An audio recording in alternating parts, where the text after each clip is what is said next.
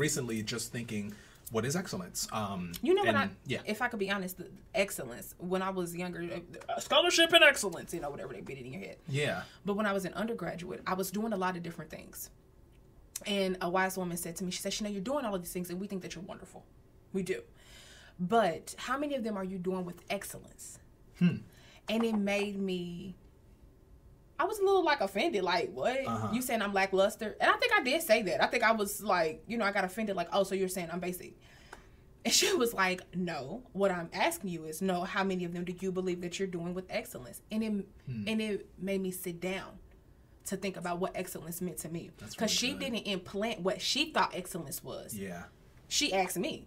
So I think that that's something that we should ask ourselves is how we may be doing a lot of different things, but how many of them are we doing with excellence? And I mean, we know that excellence is going to be defined differently. Like, I get that. That excellence is going to be defined differently, but I think it's something that should be thought about. Yeah. When we're creating it ourselves. Now, that was like the pushback that I got was like, well, who's creating this standard? I mean, there was another system that was creating a standard, and people got so caught up in what that system was, they forgot that they can just create their own system of excellence. So and again, this is just rewording what we're all saying in our generation, like being our best selves, being our higher self, you know, being our, you know, living our best life. Yeah. So let's standardize that for ourselves. What does that mean? I know when I wake up at this time, I feel good. I know when I eat this meal, I feel good. I know when I'm with this person. And not to say like that's excellence, but that's just our own standard of being our best self, or our own standard. And then how can we apply that to our art? Okay, I know what making this kind of art makes me feel X, Y, and Z. And I mean, it's going to have different components, I would imagine. But one thing for me is a challenge. Like, I like a little challenge, you know, that makes me feel like, okay, I can do this. A little challenge makes me feel like, okay, I'm operating, because I'm going to push through it, and I'm going to get to whatever goal it is that I'm looking forward to do, with, you know, whether it's art or whatever. But I do think that a little challenge helps me. Not creating challenge for myself. Right, different. Not being my own stumbling block. Not creating my own problems. Know about that. But, well, let's say that's a different episode for a different time. Sure is. But I do think that with a little rigor, I think excellence comes with some rigor. With some rigor that we implement ourselves. Yeah. I was saying before, I create deadlines for myself. That's what helps me. I need to get this thing done by this date. And I came up with that. It wasn't no boss.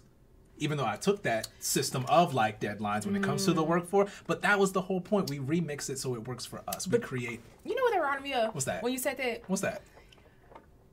Certain things that works for me for, and other things it does not. No. Creating like my own deadlines. Like, right. What I realize, if I have a deadline and it is for someone else or for a different cause or something that is not related to something I'm creating solely, I'm more apt to like do it faster and do it like with a lot of more energy than if it's something that's just me. And I'm realizing that. And I think that like being honest about that for sure kind of talks about like when I said, okay, if there's a need that I feel like I can help, then I tend to be more proactive, and I tend to have more energy in reaching that deadline.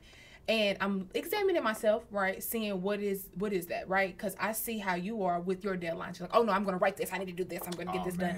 And I'm like, and that's good for you, baby. Right. You know, and I'm not to say something is better or worse, but to examine, like, if I want to get some things done that is related to my own art form, what do I need to put in place to make sure that not only it's getting done, but getting done with excellence and with fun? Treat your work as that.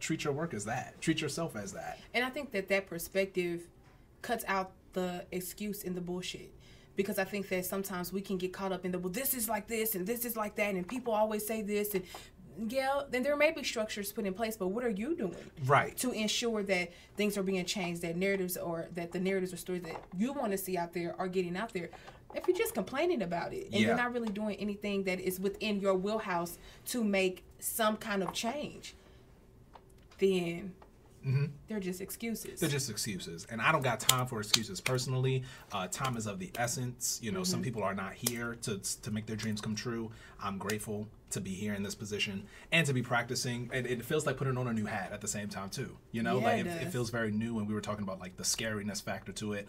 But it's like, man, just showing up is that experience. And just showing up to some theater is just that experience just as that well. experience. Being able to have your own filter, like your own lens of like what it is that you're producing or what it is that you're viewing. And that's a part of what we're doing here at 7 Stages. It is. And listen. Yeah.